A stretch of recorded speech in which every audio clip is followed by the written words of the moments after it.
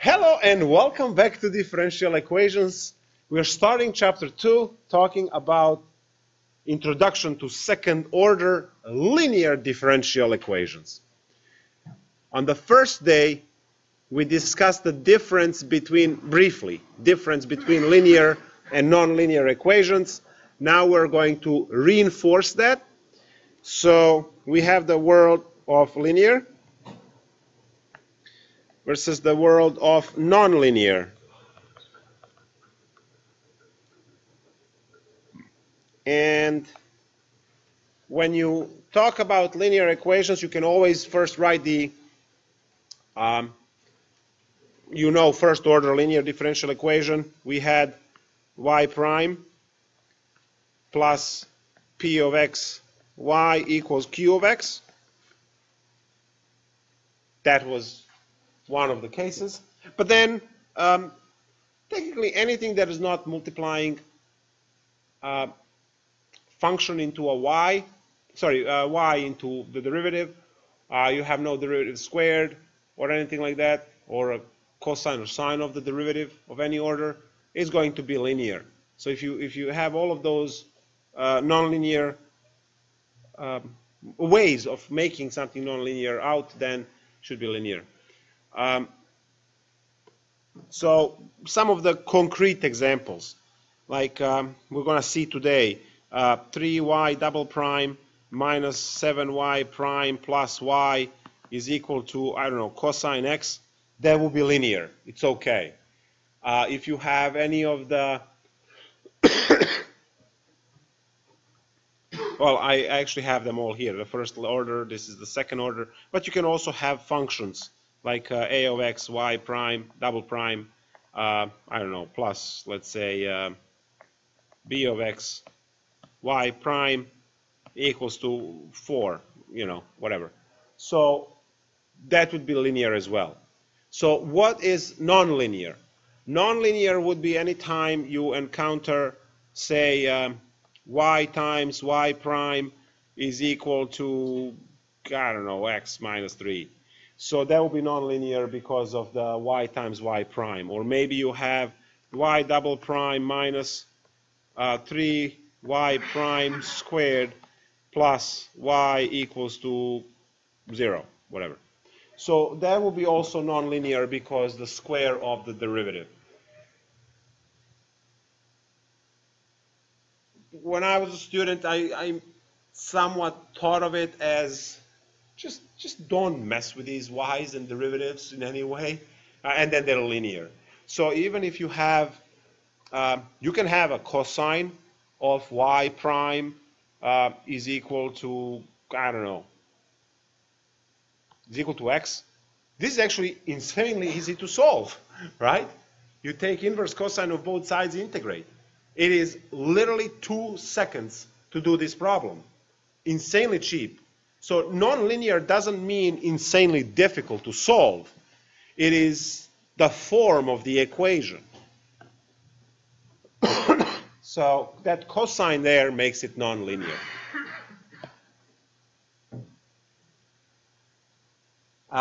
These equations will show up a lot, second order, in your spring mass problems, let's say in physics, so in dynamics, they will show in circuits a lot. When you do your AC circuits, you will have second order differential equations pop up.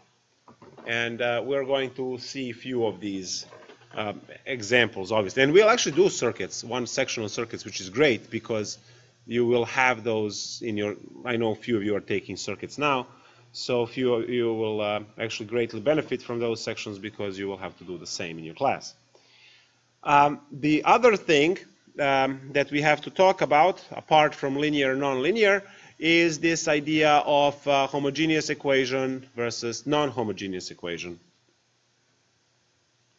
And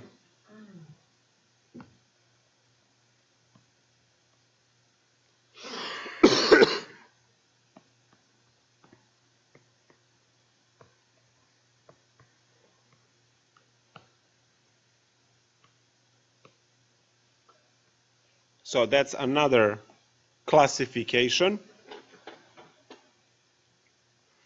And the example would be, say you have,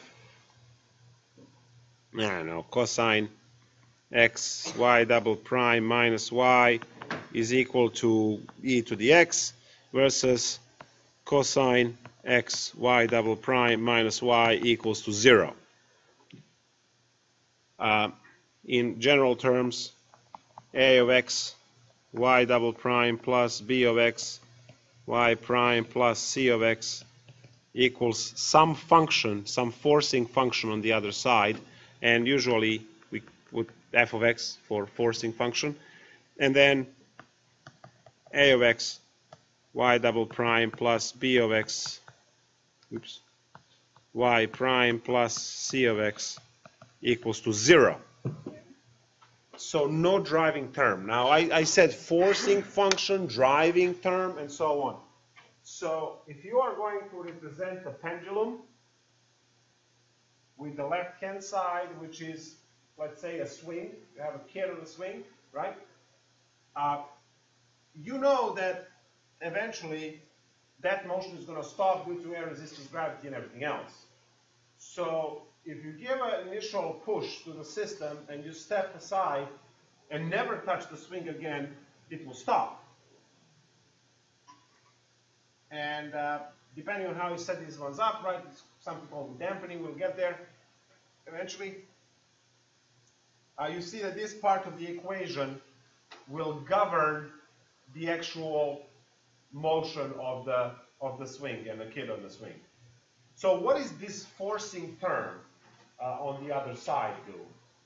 That's the term that if you are constantly pushing, so the kid comes back, you push, and the kid comes back and you push. And if you're pushing constantly with the same push, but you're doing that periodically, that could be a sine function because you are applying the force and then swing comes back, you apply the force. So if the system never changes, like the left-hand side never changes, the right-hand side is whatever, and then whatever function it is. But we also have functions, you know that sometimes you just smack the system and then the system starts working. That's the delta function. So we'll learn about that as well. You will have those impulse functions that will start the system. You will have the constant functions.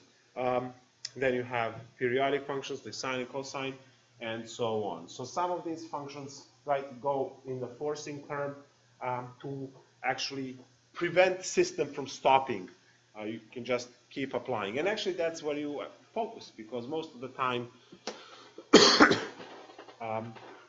you know, you turn the cell phone on, you want it to work constantly, right? So you figure out how to do that. Cool. Did it give you immediately? We're going to have a whole section on example like this, which was the example with the spring mass spring system, where you attach springs to a block or whatever mass it is, and then you excite the system, and then it starts moving left and right, and then you just want to see what kind of solution you get, because that function, that it's a solution to that differential equation, describes the motion of the system. So you can find a lot of stuff looking at that equation.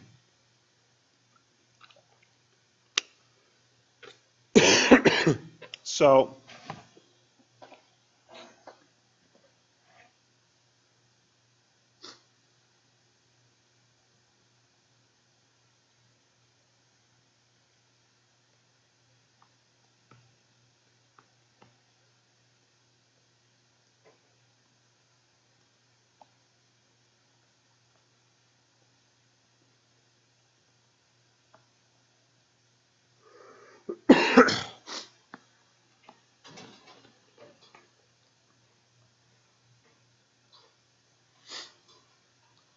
So m squared dy dx squared, which is the second derivative, plus c dy dx plus kx equals to 0.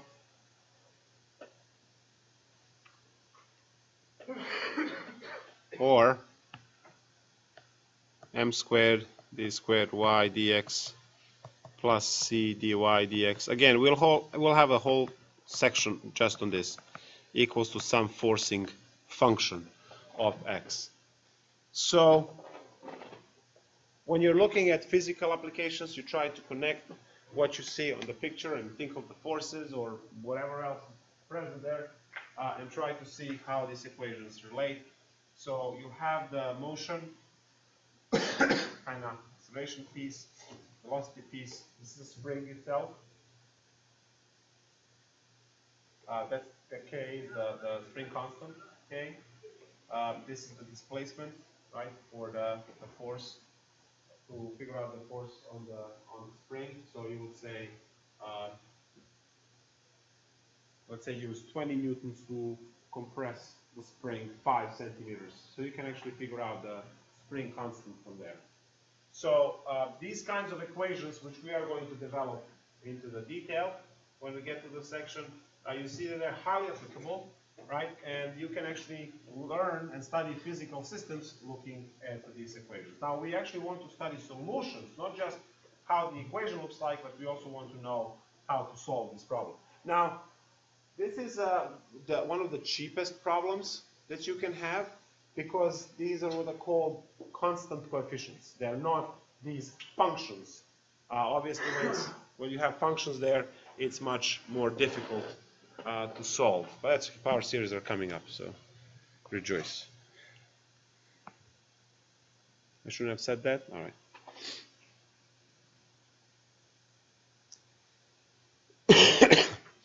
All right. So now that we understand roughly what kind of animal we're dealing with, we're going to take a look at some introductory solutions.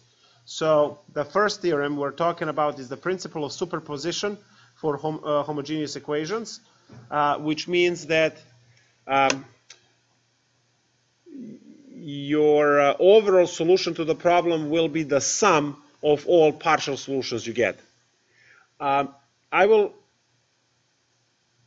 note that when you solve quadratic equation, right, something ax squared plus bx plus c equals 0, you usually get two solutions.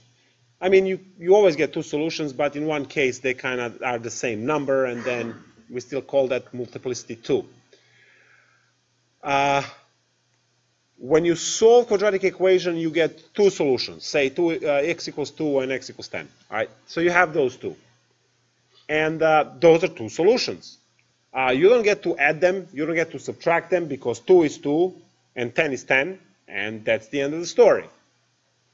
But for differential equations, if you have multiple solutions, you can actually add them together, because this is the higher, I don't want to say higher dimensional creature, but it's the next level up in terms of equations. So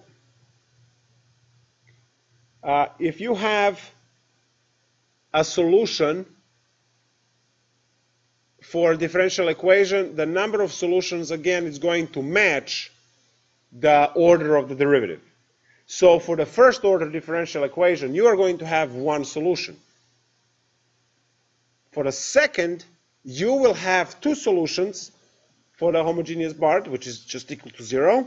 But then those two solutions can be added together into one major solution. We call that general solution. So we will always represent that only as one solution. So let's just write a theorem, and then we'll take a look at examples. So theorem says, let y1 and y2 be two solutions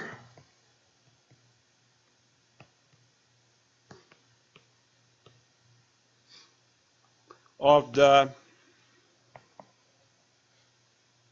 homogeneous linear equation, so that's equal to 0.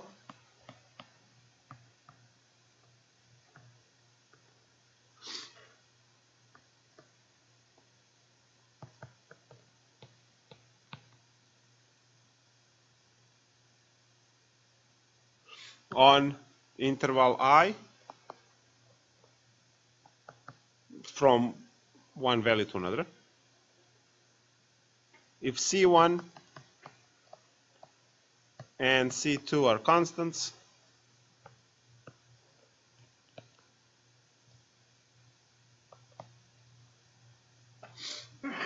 then the linear combination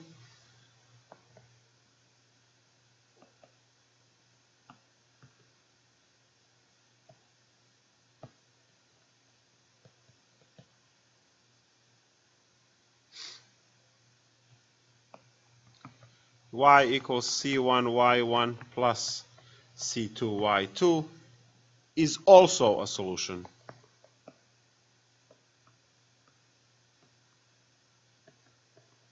to the equation.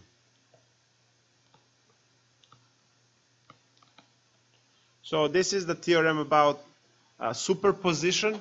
Superposition means just add all of the answers together. Now there is a proof, right? You assume that they are not, and then you disprove that, which means they are. That's the, it's a very simple proof. Read it in a book and so on. So just to illustrate this with a very basic, simple example, you have a differential equation. We still don't know how to solve this thing, so I'm just telling you, all right, with all my infinite wisdom, and then you'll believe me, and then we're going to learn how to do this soon. So I'm telling you that y1, right, for this one, can be cosine cosine x, and y2 to be sine x. Now, try to see that both of these different solutions are actually solutions. So if you are to plug cosine here, then you have to plug its second derivative there. Derivative of cosine is negative sine. Derivative of negative sine is negative cosine. So negative cosine plus cosine is 0. So cosine definitely works to be a solution, right? Because we plugged it in and we got it. Now sine x, if you plug in sine x, the derivative of sine x to cosine x, the derivative of cosine x is negative sine. So we have negative sine plus sine is 0. So these are definitely two solutions for this differential equation. What I'm going to do now is, by the theorem above, I'm going to write the overall solution as C1 cosine x plus C2 sine x, and this would be that what we would call general solution for this differential equation, where we go to the superposition of the y1 and y2. These are also known as solutions to homogeneous part because it was equal to 0. Now you see that the answer over here is clearly some oscillation. Could be signals, could be kid on the swing, could be whatever you have. The object dingling on the masses, right? And so on. So we're getting waves, right? Because sines and cosines, we're getting waves. Now the question is, right, we show that this alone is the answer. We show that this alone, again, is the answer. So is the superposition of the two answer as well, right? Is it solution? And the answer is hell yes, because when you plug these two in right there, you take the second derivative of each one. This one will pick up minus and the minus. You subtract them all to 0, and it all works. So you will be, in this class, figuring out these guys, but then writing them in this way. So that's technically what we have. The class says like 8, 9, what time? Oh no, that's my calculus too that ends. I don't know. 4:50? I see some of you wanted to go to 5, and I have one request of 10. So I just have to squeeze Calc 2 somehow.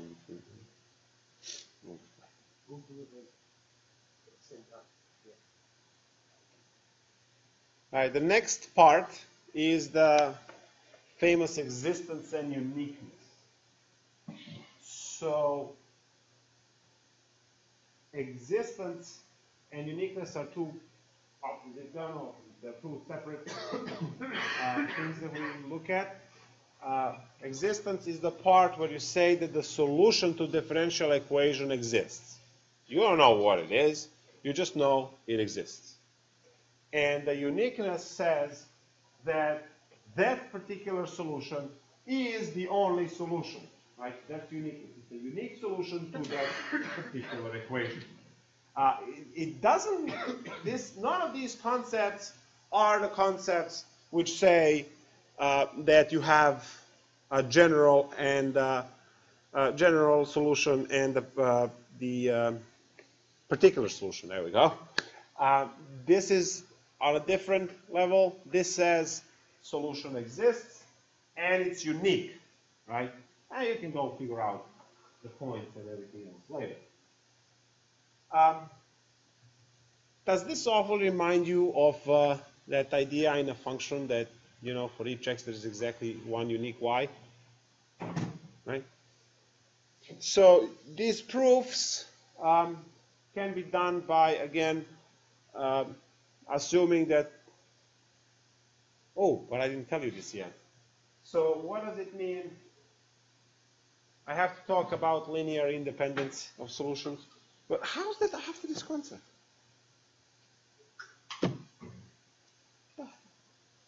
Right. So two functions are linearly independent if they are not constant multiples of each other. So you know that in algebra, if you are to graph a linear line, if the two lines have the same slope, they are parallel. But if they have the same slope and the same y-intercept, then they have the same line, right? So there is this notion of extending vectors, say along the line. You multiply by a scalar, you make the vector longer, you make the vector shorter. So now, when you're looking at this section, two functions are linearly independent on any interval if they are not scalar multiples of each other, or a constant multiple of each other. So you don't get to multiply one equation by, let's say, 3 and get the other one. So they will be linearly dependent. So now I go back to existence and uniqueness. So maybe I'm going to write it down the same way they have it here. So no.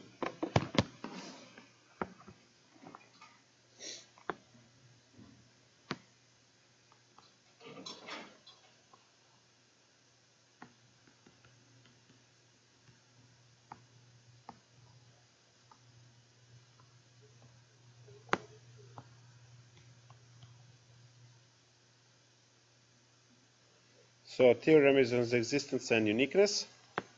Suppose that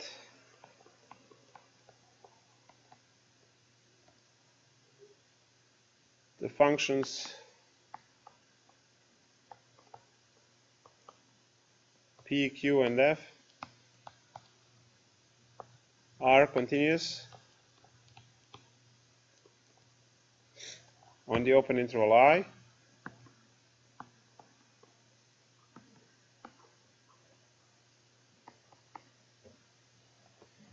containing the point A,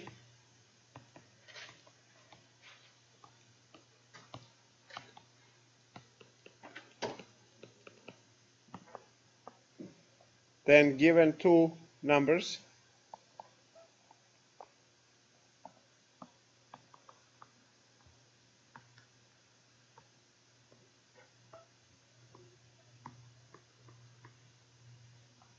B0 and B1,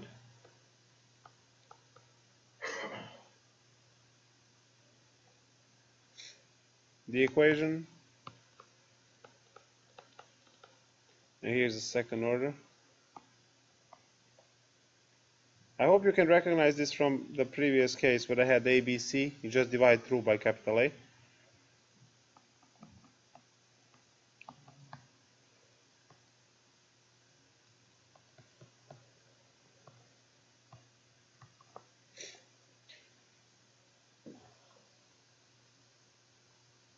has the unique solution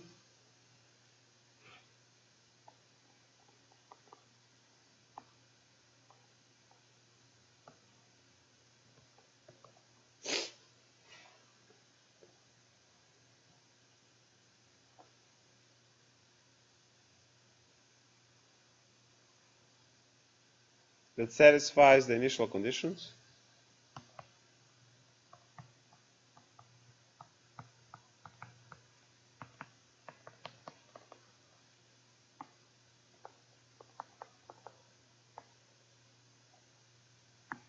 y of a is equal to b0 and y prime of a is equal to b1.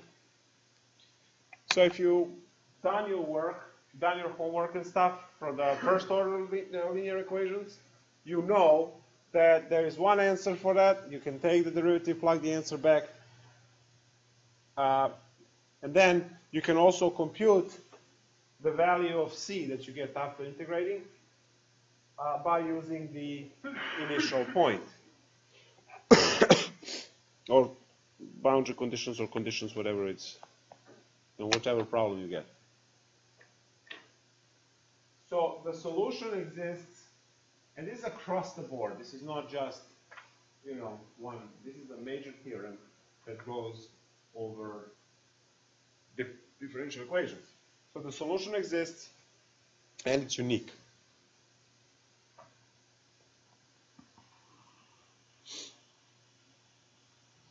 Now,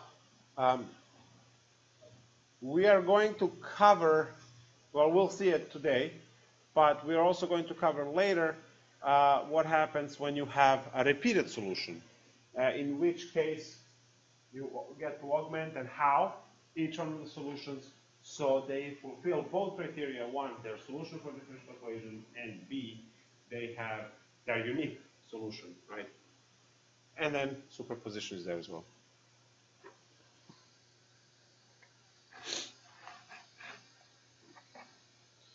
Well, there's a lot of writing in this.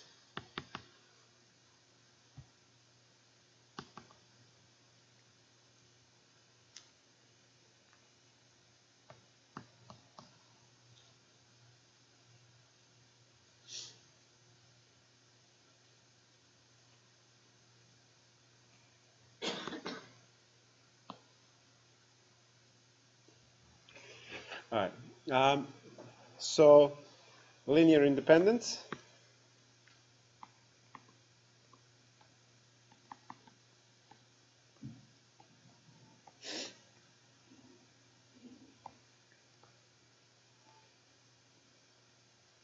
Two functions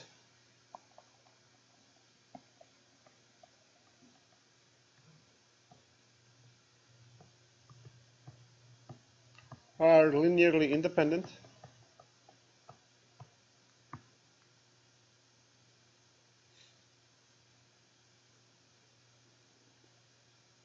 provided that neither is a constant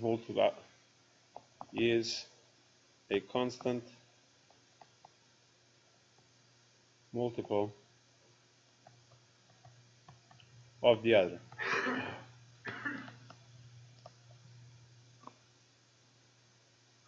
And I think they did a very good job of kind of showing this. So sine x and cosine x, e to the x and e to the minus 2x, and then e to the x and x e to the x, and x plus 1 and x squared and x and absolute x. And that's it. So when you're looking at this, two functions are linearly independent if they're not constant multiples of each other. So in this case, sine and cosine are not constant multiples of each other. Sine with 2 times sine or 10 times sine is multiples of each other. E to the x and e to the x, they are not multiples because I don't get to multiply this by a constant to make it that, or this one by a constant to make it that. I don't get to do that. I have to multiply by the entire e to the x function in some way. So all of this that you see here are linearly independent because they are not constant multiples of each other. Now, how, so, let me just, here, I'll put it in blood. All of these are linearly independent. All of them. Now, if you have y equals c1 e to the x and y equals at the same time, well, this is y1, y2, c2 e to the, I don't know, 2x. No, let me do x just, so make them the same. So now, these are linearly dependent. These are. Well, I'm just going to lean. Yeah.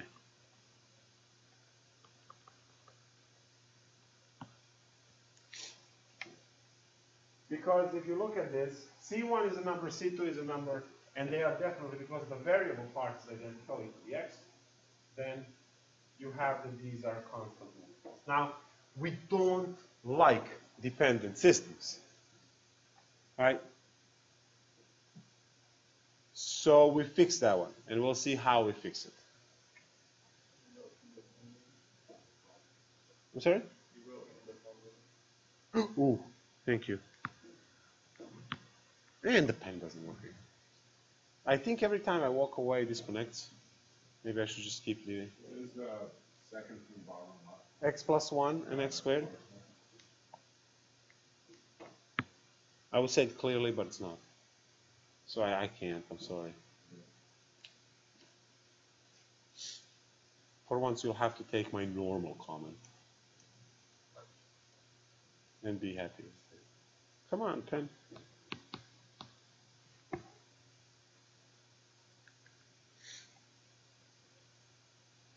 Now it worked.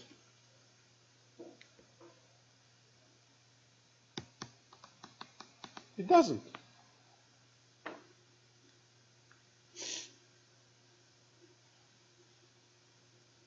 The comment is, right, if it was an Apple product, it wouldn't be doing that, right? It wouldn't break. It's true, right? And I say, for most part, I would agree. But then when it breaks the first time, it's garbage from there on. All I have to do here is, right, the first time it breaks, it's done.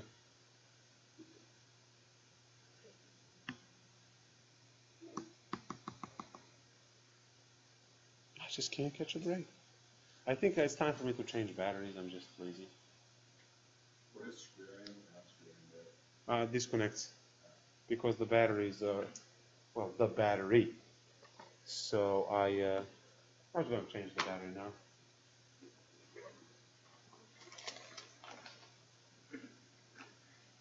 As the world awaits for my return on stream.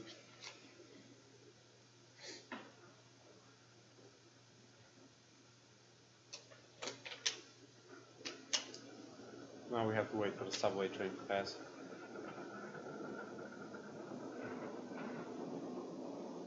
Doesn't sound like.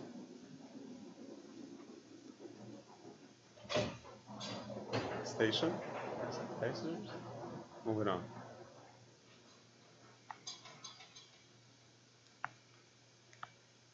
Okay, so I have to change this into dependent. There we go. So these are linearly dependent, and then we come up with a fix later on because we want them to be independent. C2 and then x e to the x.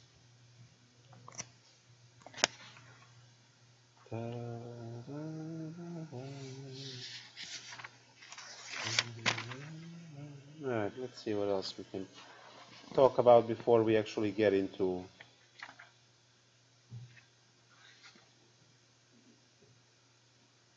so how do we check for linear dependence or linear independence?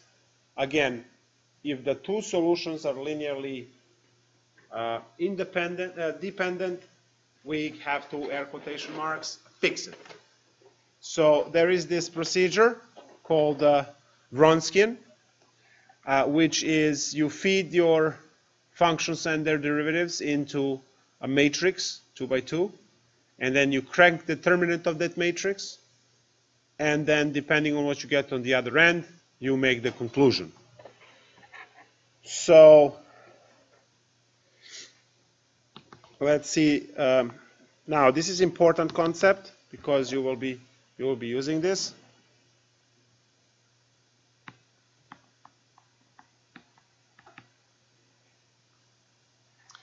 So the Wronskian is going to be the determinant of fg f prime g prime, right, which is computed as fg prime minus f prime g. I will place and then erase this symbol so that you can kind of visually memorize the formula. So f times g prime minus f prime times g. And I'm going to remove the symbol now. So we can just check and see if a few of these solutions are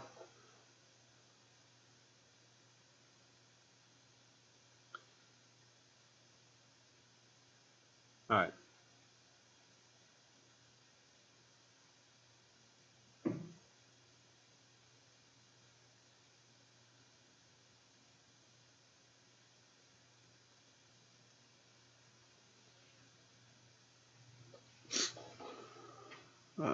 Actually, we can. All right. So I'll put the conclusions here. So if, I need red. If W equals 0, it means dependent. If W is different than 0, Wronskian, we have independent. So that's what we have. So you can, here, I'll put on a cloud. So let's have a few examples to figure out. So I'll start with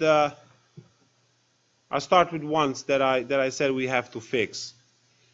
So if I have that y1 is equal to e to the, what did I put? E to the x?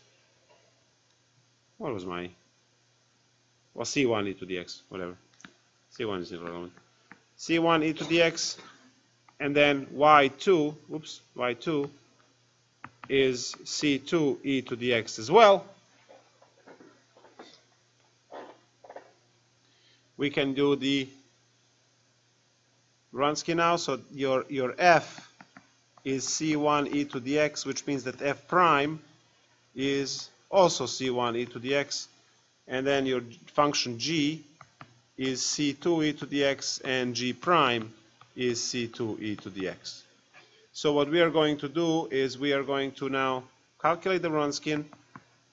It's c1 e to the x, and then c1 e to the x, and then c2 for g e to the x, and c2 e to the x. Oops, absolute value, so it's a determinant. So what do you get? You get c1 c2 e to the 2x minus c1 c2 e to the 2x, which is 0, which means dependent. So let's fix it. u1 equals to c1 e to the x, and then y2 is equal to c1x e to the x. So I'm fixing it by introducing this x. So now the question is, what's the Wronski now? Well, first of all, I have to come up with f prime and all that stuff. So f is c1 e to the x, f prime, easy, c1 e to the x. Then g is c1 x e to the x, and then g prime. Anyone? What do we have to do?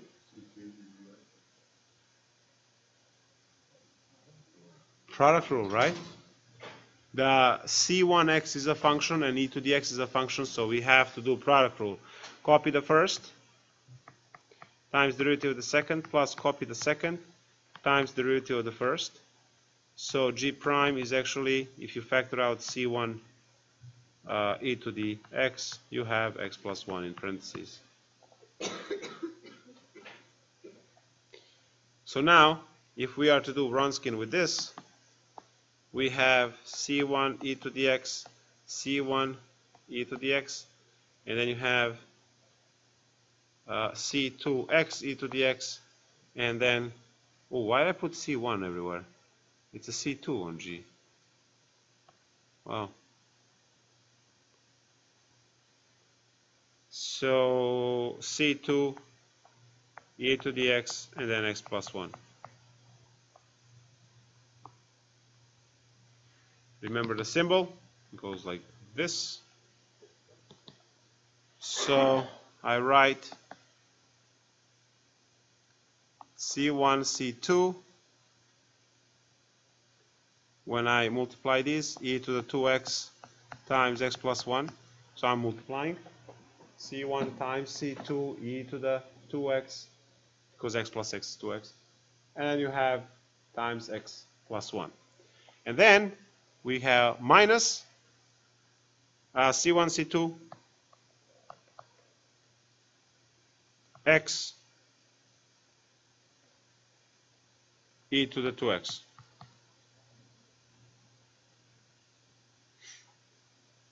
That's different than 0, which implies independent.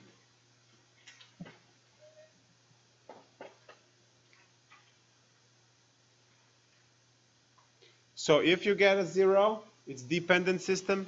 If you get anything other than 0, it's independent.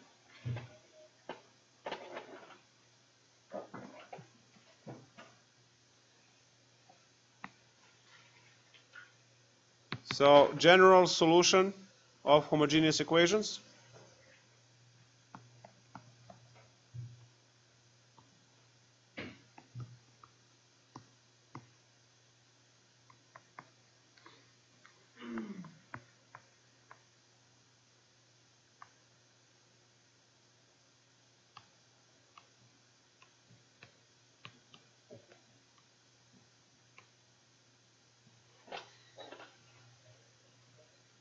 So if the differential equation is given by y double prime plus p of x y prime plus q of xy equals 0, the solution is going to be the superposition c1 y1 of x plus c2 y2 of x.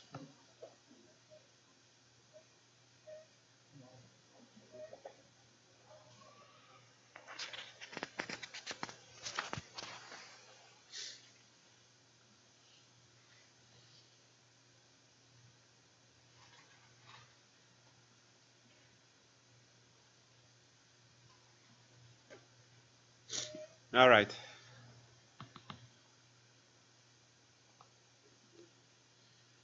So try one of these problems on your own. I'm giving you that the y1 is equal to e to the 2x, y2 is e to the minus 2x.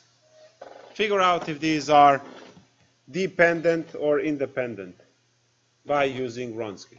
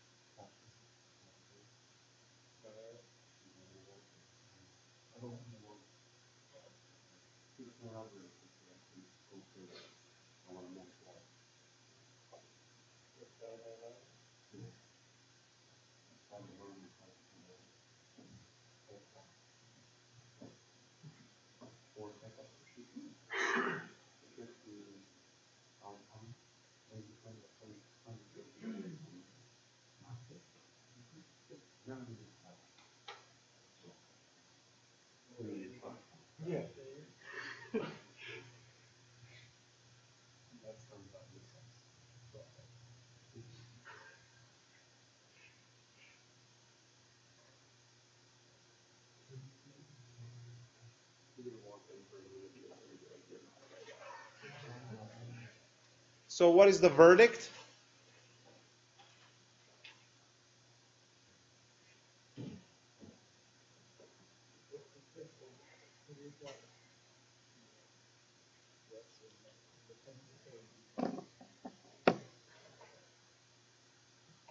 Dependent or independent?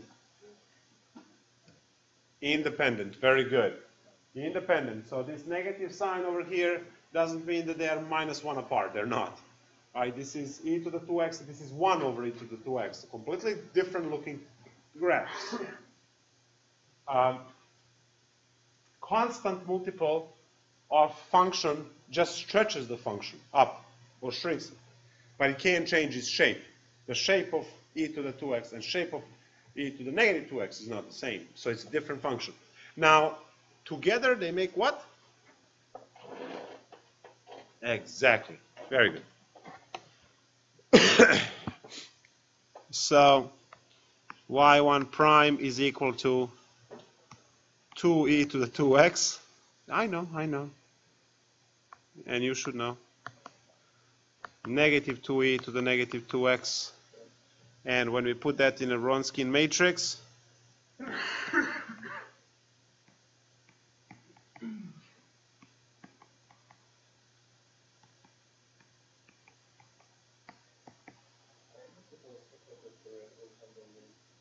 that's what I did.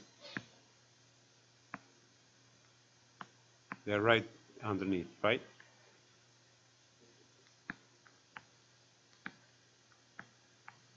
See? The functions are on top. We do that. So it's negative 2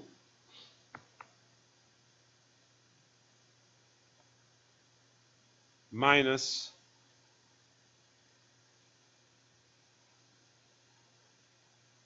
two.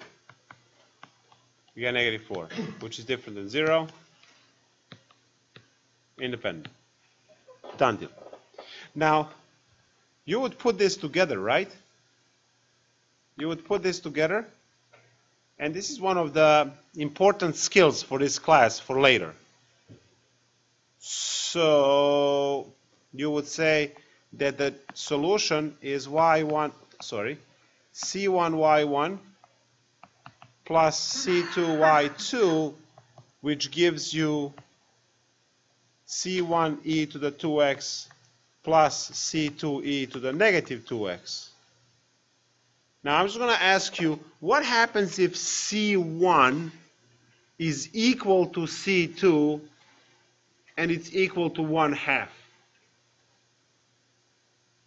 One more time, if C1 is equal to C2 and it's actually 1/2, what is that?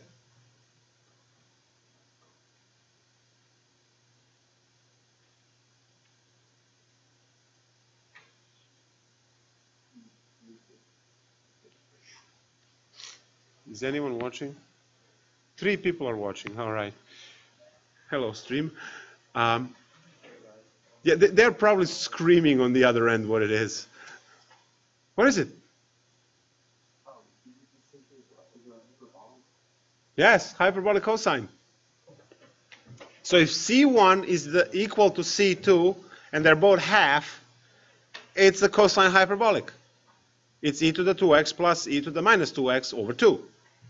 Well, cosine hyperbolic 2x in that case. But since C1 and C2 are not given to us, I'm just going to say, in general, if C1 equals C2, we can just write this as, and then call it, I don't know, K. Then you have that this equation here is equal to K e to the 2x plus e to the minus 2x. And now you know that you need at 2, so you multiply and divide by 2, and then you get 2k cosine hyperbolic 2x, and then this 2 will get absorbed in k, so you can just say k cosine hyperbolic 2x. So this and this is exactly the same answer if this is the case. Now obviously if C1 and C2 are different numbers, it's no longer hyperbolic.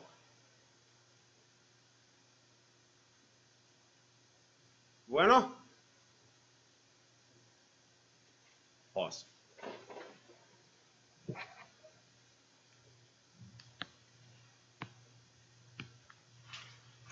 All right, now let's take a look at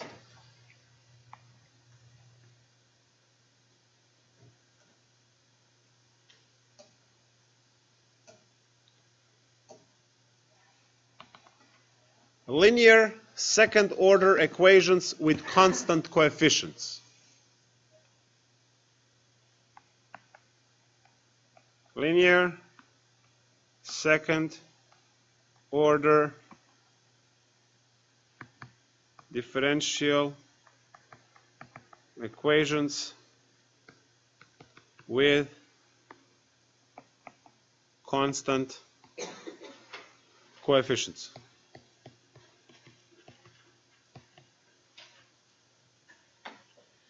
If you have a constant coefficient, they're going to look like ay double prime plus by prime plus cy equals to 0 to start with the homogeneous case. We'll deal with the other ones eventually.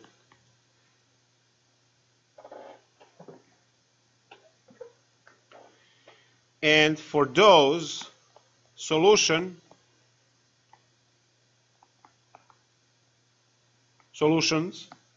are y1 equals to c1 e to the r1 x, and y2 is equal to c2 e to the r2 x.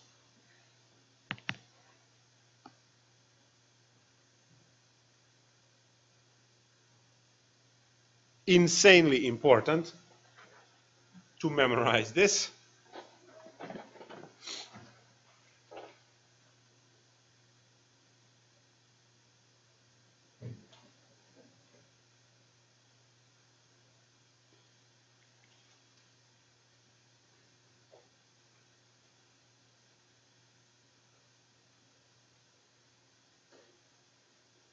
And then obviously it's going to get double boxed. A lot of stuff depends on this.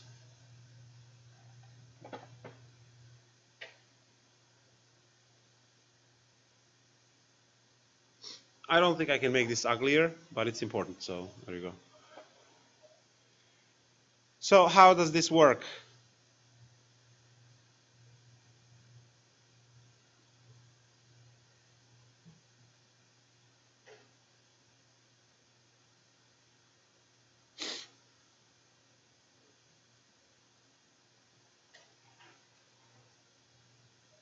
So here we go. Say we have ay double prime, so second order linear constant coefficients, homogeneous, all of those words. And we assume solution of the type y equals e to the rx.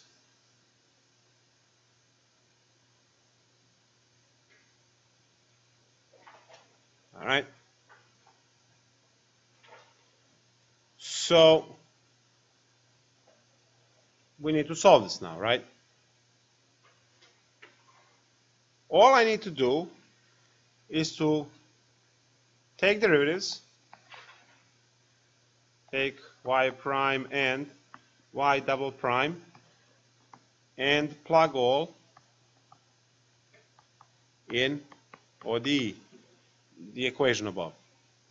So y prime is clearly going to be re to the rx, and y double prime is, dare I say clearly, is going to be r squared e to the rx. So now, as I plug all of these, I have a times r squared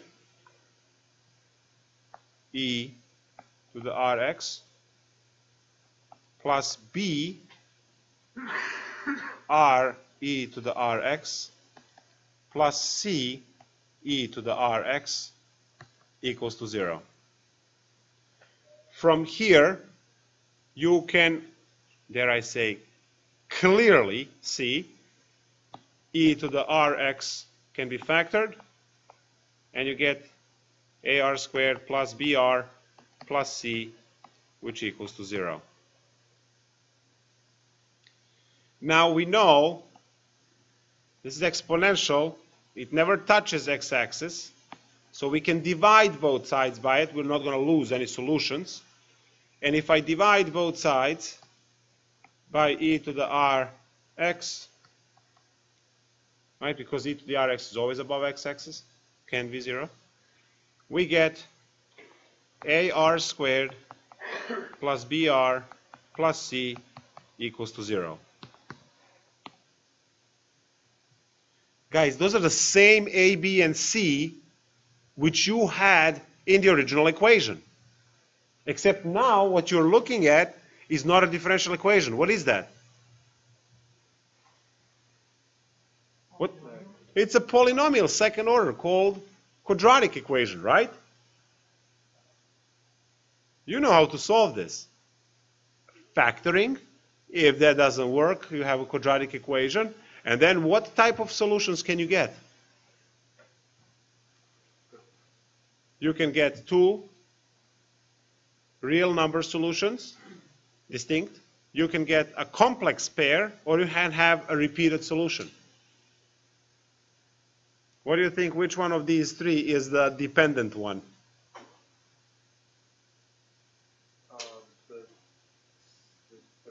Repeated one, right? And that's the one where we actually have to sneak that x in, and it will work. Now, this equation is called characteristic equation. It has a name, and you need to know that name for purposes of exams as well, because I will use that terminology. So this is called characteristic equation.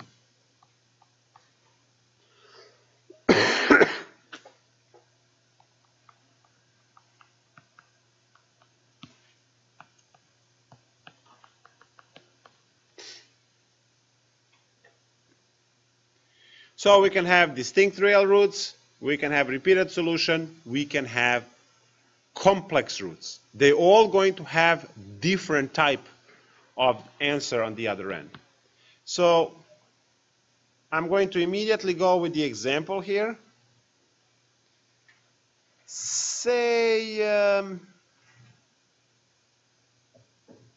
y double prime plus 5y prime plus 6y is equal to 0. Solving these differential equations after you learn the process is a joke. From there, you immediately write r squared plus 5r plus 6 equals 0. That factors over what? Very good. And you get that R1 is equal to -2 and R2 is equal to -3. That's all it is. And now you write your solution to differential equation. Y of x is equal to C1 e to the minus 2x plus C2 e to the minus 3x. Done.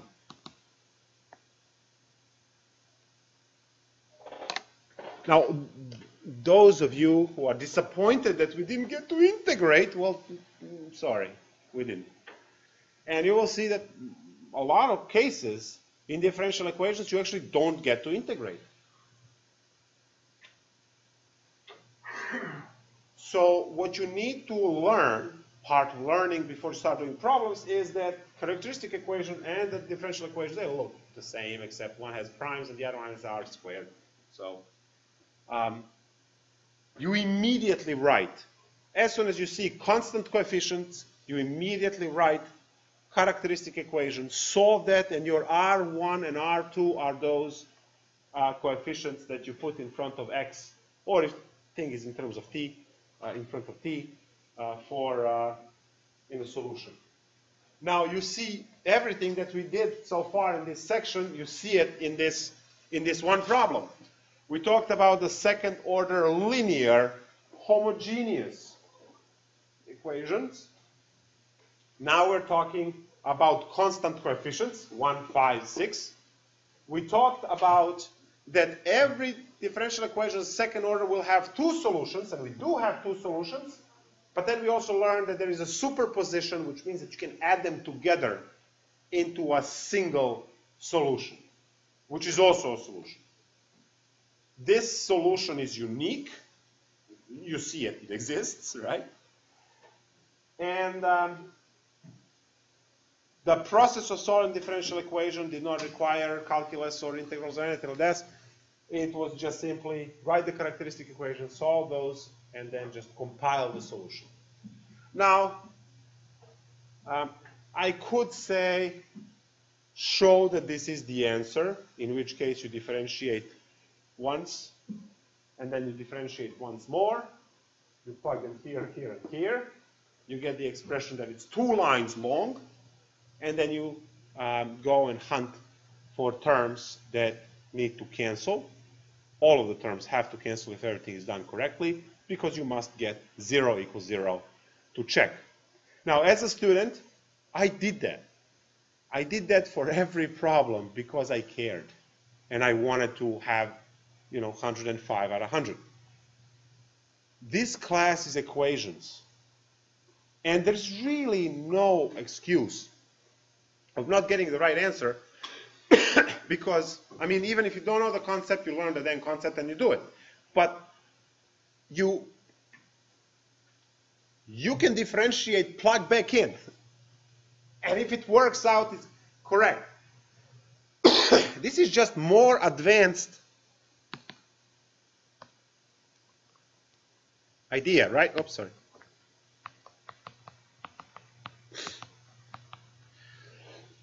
The process is to subtract 3 on both sides, get this, and then the process to check is to plug and get 5 equals 5. There is nothing different here.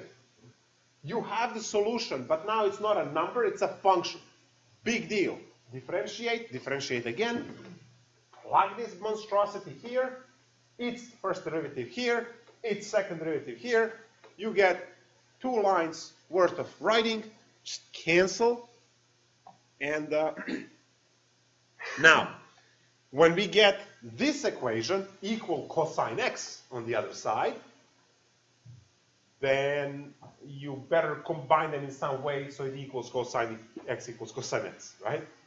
But obviously the solution will not look like this, because this with this gives you 0. This has to look different, so it adds up to something else. So we'll discuss that.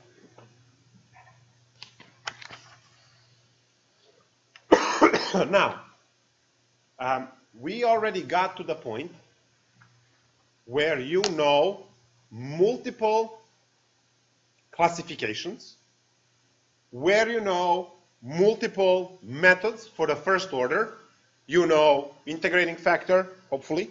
You know separation of variables, hopefully, right? A bit more stuff.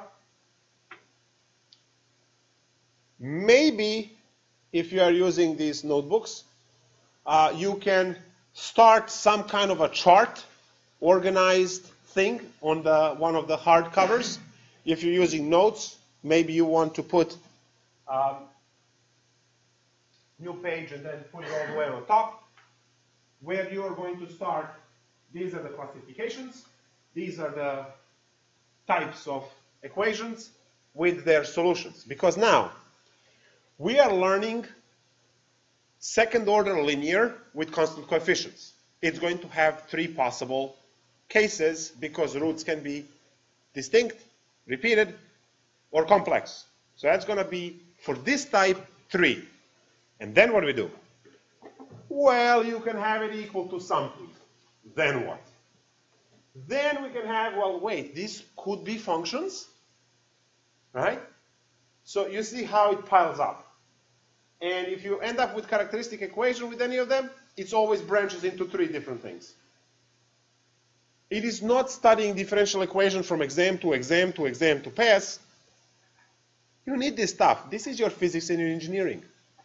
Those of you taking circuits this time around, you will see this at work in that class. Dynamics, sure. physics, depending on which level is taught. Right? These are the concepts that drive everything. And then those brave souls who actually did circuits before this class and then went there and looked at it and think, what the hell is going on, right? Because, well, this is the hell that was going on. I know I had students, when I was a student and taking circuits in this school, some of my classmates did not take differential equations before circuits. Luckily, I did.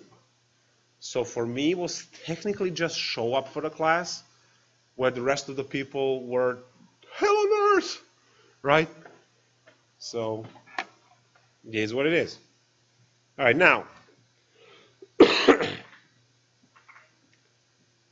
I gave you this, and now I'm going to augment this with the writing underneath.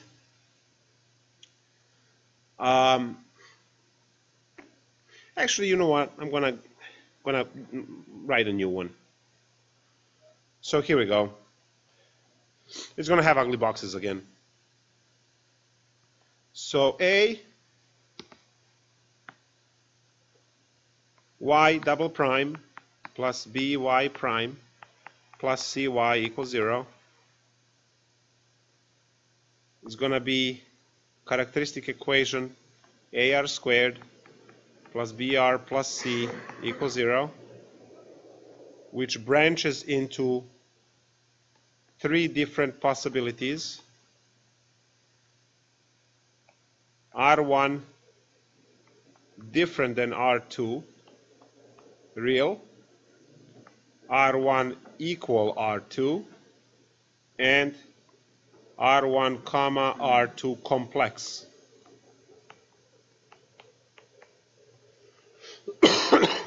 Now, those are the 3 different worlds. In the first world, which is what we already covered, when you have different real answers, distinct, we said that the solution y was C1e to the R1x plus C2e R2x. Now, when you have repeated ones, your solution is y equals C1e to the R1x. Well, I'm just going to add equals R because it's just one number, plus C2x e to the Rx. So that's that x that we need for independence.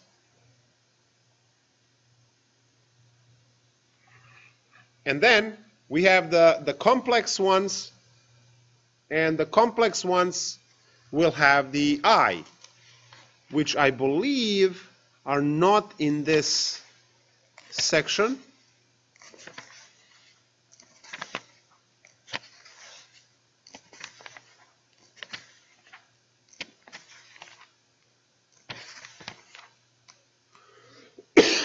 Yeah, whatever. They're somewhere. And those are going to be y equals, I have to write actually, R1 would be a plus bi, and R2 will be a minus bi. Guys, you should know from a pre-calculus course that when you solve quadratic equation, you always get complex conjugate. Always. No exceptions to that rule. Well, there's no exception to any rule in mathematics. It's just math rule. So you always get complex conjugates. So in this case, y is going to be equal to e to the ax, and then cosine bx plus I sine bx.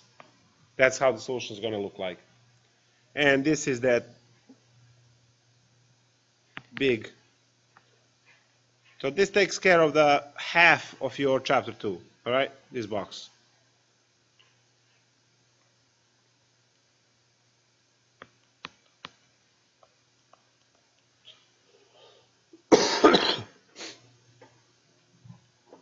This is the master chart for your first 2 or 3 sections of chapter 2. Constant coefficients. You have the characteristic equation, which is quadratic. You can have distinct roots, repeated root, or complex root, and depending which one you have, that's how a solution looks like. So once you write these, you will immediately write the rule. And as you can see, no integration, nothing special. You either know this or you walk away. And you can't come up with this unless you know it. So you got to sit down and study this chart and do 5,000 problems and you'll be golden. It is what it is. So let's see one of the examples from somewhere. Do they even have anything? No? Oh, they only have you plug in. They actually don't solve problems now.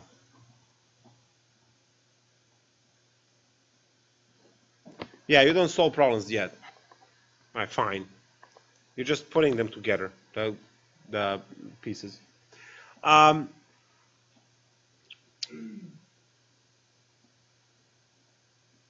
just going to say general solution.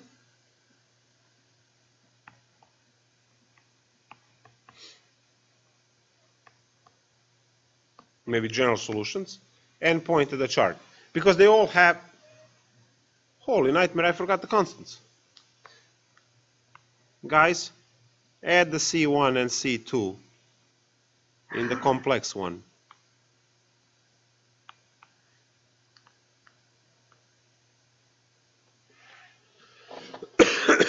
So they all have C1, C2 constants. And for a particular solution,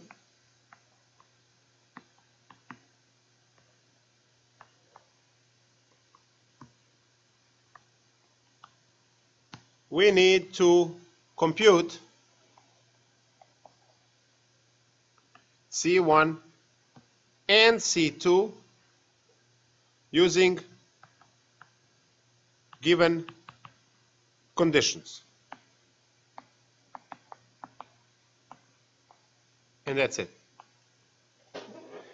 So you will be provided that y of 0 is 1 and y prime of 3 is 7, whatever. They give you something like that. And then you plug those in and you compute. So in the light of our previous problem, whose solution was y equals c1 e to the minus 2x plus c2 e to the minus 3x, which is a general solution,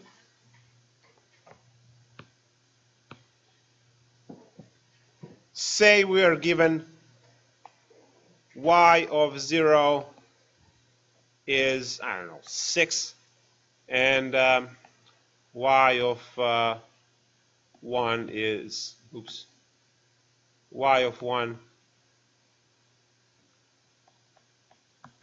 is 4. Doesn't matter. So let's say this is it. Then you can go and compute the solutions.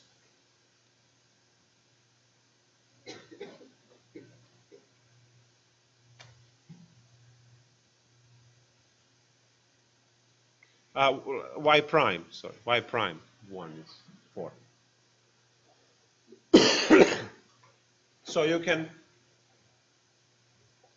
you have to find the derivative, negative 2c1 e to the minus 2x minus 3c2 e to the minus 3x, and then plug in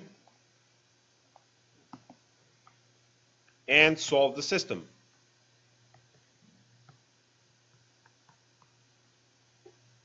So I plug in, so y is equal to 6, which is c1, and then because it's 0, so c1 plus c2.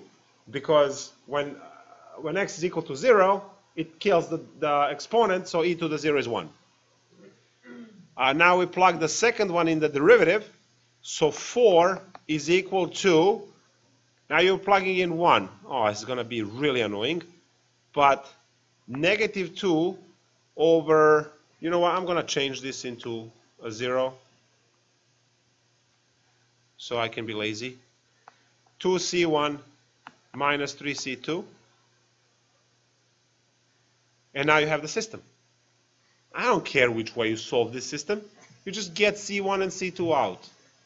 Whether it's graphing or substitution or elimination or black magic, I don't care.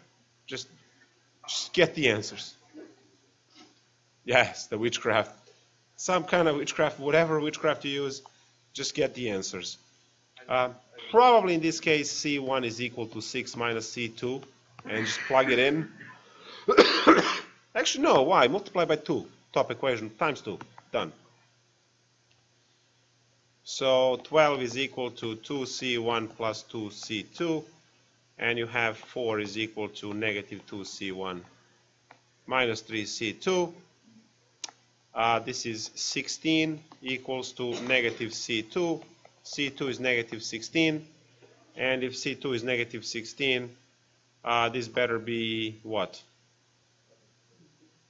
22? Fine. And there's your c1, c2. So you can write the final answer, y of x is equal to c1. So 22e to the minus 2x minus 16e minus 3x. And this puppy here is a particular solution.